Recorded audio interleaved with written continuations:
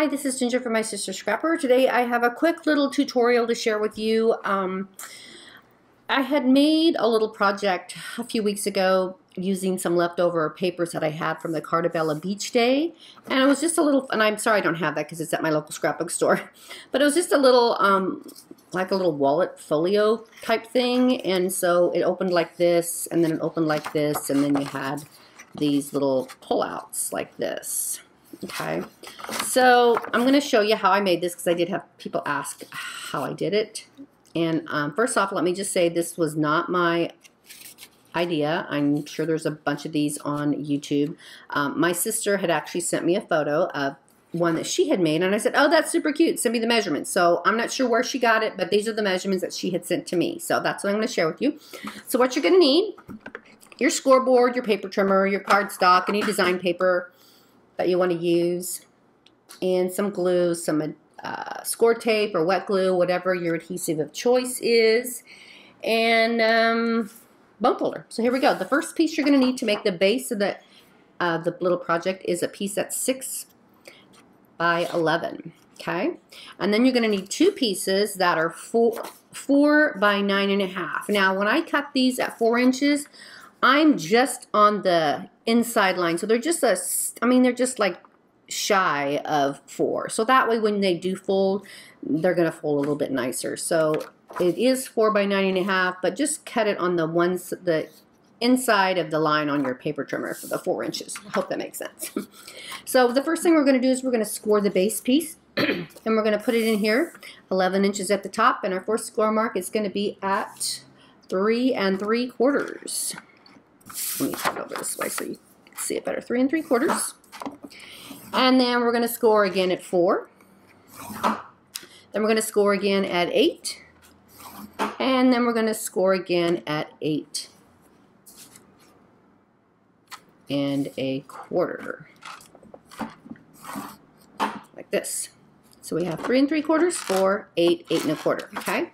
Then we're going to go ahead and take our two pieces that are 4 by 9.5, and we're going to score at 3, 6, and 9. So again, we got 9 inches here and our 4 inches here. We're going to go 3, 6, and 9. So do that to both pieces. And I'll put a link to the little project so you can see it, the video, down below in the description box if you want to know what the original one I did look like. So this was a great way to use up scraps. So you have 2 of those, and then we have our base piece. So then what you want to do, move this out of the way, go ahead and fold on your score lines.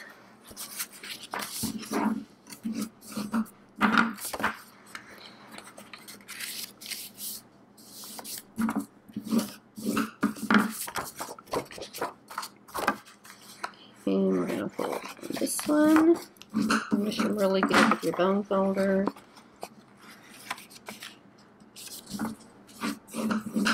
Okay, so that's basically the base of our little book, or little wallet thingy, little whatever we want to call it. I'm not sure, but it's super cute.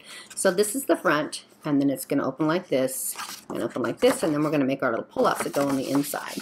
So then we're going to go ahead and take these. Now, for these, I always have to think about how I want to put these in here because depending on how I want them to fold out. So I want this one to fold in. We're going to accordion fold them. So let's think about this for a minute. So we're going to fold one this way and fold the other one back. And then we have our little flap. And try to keep it a little straighter than that, silly girl. Just like that. Okay, so there's one. And we're going to fold the other one again. We're going to accordion fold it.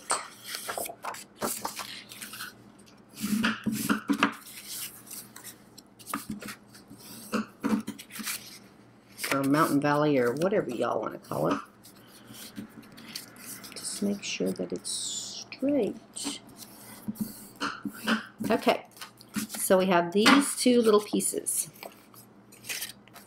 So now we're going to take our little pieces And we're going to flip them over here, and we're going to put our score tape or our wet glue or whatever your adhesive of choice is.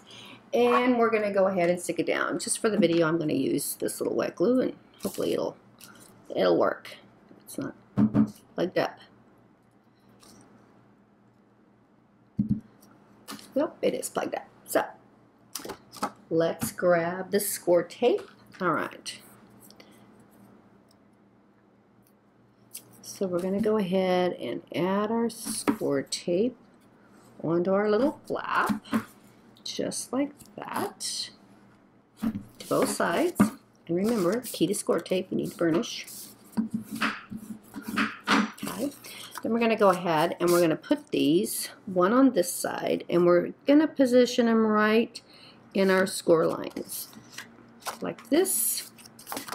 And this one like this, and they should meet right up because we scored them at 3 and 6. So we're going to go just like that. Okay. Now you can decorate this any which way you want. You can add magnets. The one I did for the store was just, like I said, I just wanted to use some scraps. So what was left over from a little mini album project that I made. So it worked out great because it didn't take a lot of paper. So it's a great way to use up your leftover 6x6 paper pads or whatever else you might have. Okay, then I'm going to put this one in like this again, in between those inside score lines. Alrighty then, to make sure they're even. Perfect. Okay, then that's going to fold like that, and that's going to fold like that. Now you can use a magnet here. I think in my original project I did use a magnet right here, but you can use some of those super cute little clips.